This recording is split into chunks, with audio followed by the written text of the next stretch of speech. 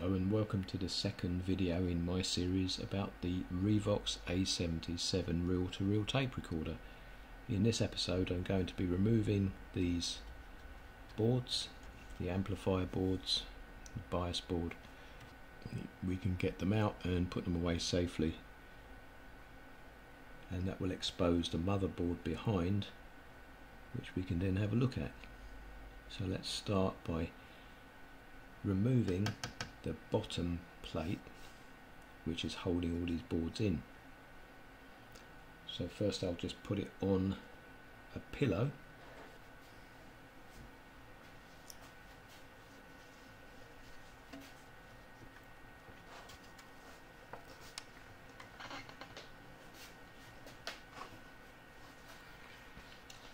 So we have to just remove these 4 screws.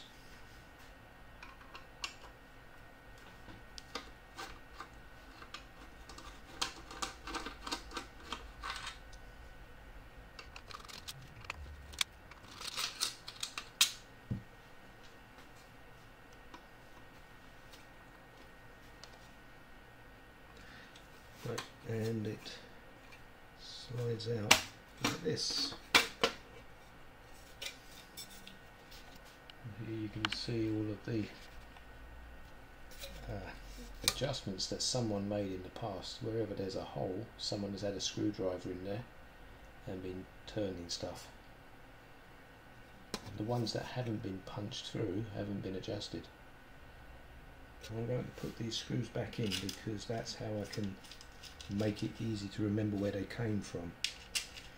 There are so many screws in these things that if you don't do something like this, you will quickly lose track, unless you put them all on a piece of paper with text labelling what's what. But I find this is the easiest way to remember some of the screws, at least ones that can just go straight back in where they came from. So first of all, this one.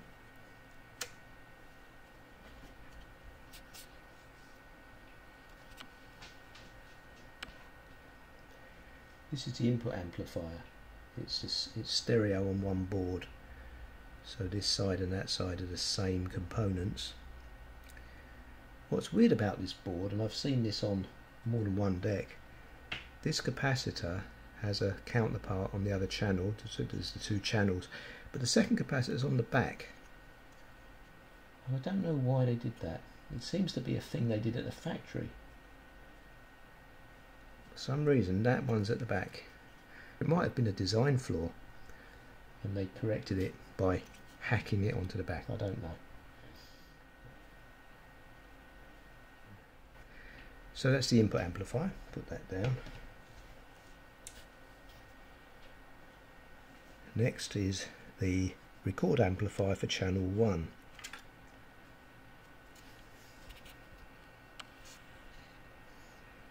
So this is just one channel. There's a big sticky up capacitor there.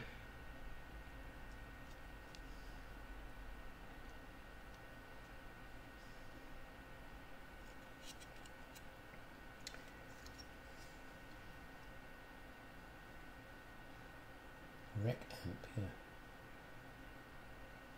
Okay.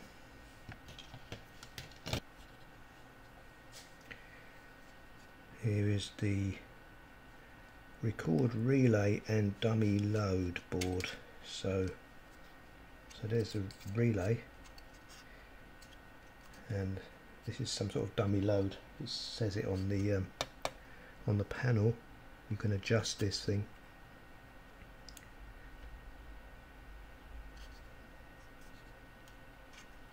So there it is.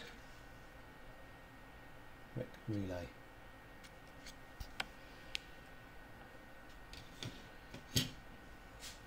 Next is the oscillator board, which is for the erase and bias oscillator.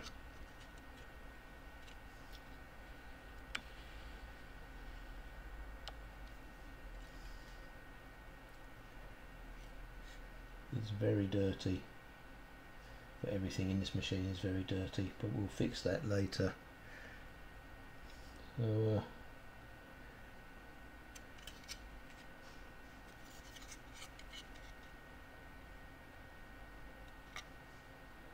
oscillator. There we are.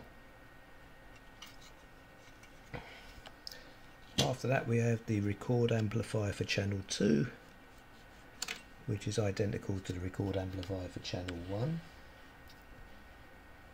So we still have the sticky up capacitor again, and same pots and everything, all the same. Should be identical. And then after that, the 2 reproduce amplifiers, one for each channel. This is channel 2 first.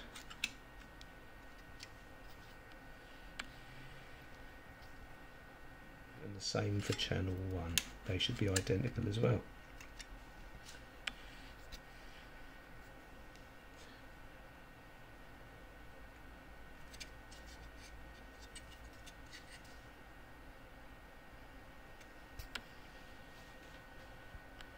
So removing those cards exposes the motherboard, which goes all the way across the front of the machine, and it has this peculiar switch, which is a very long brown thing with lots of different contacts. So when you turn the power switch, you can switch it between different speeds as well, and that moves this brown switch across and changes amplifier settings such as equalization and so on. So that's it for the moment. In the next episode we'll be looking at the transport control board, which has the relays and the notorious reefer caps on it. So I hope to see you then. Thanks for watching.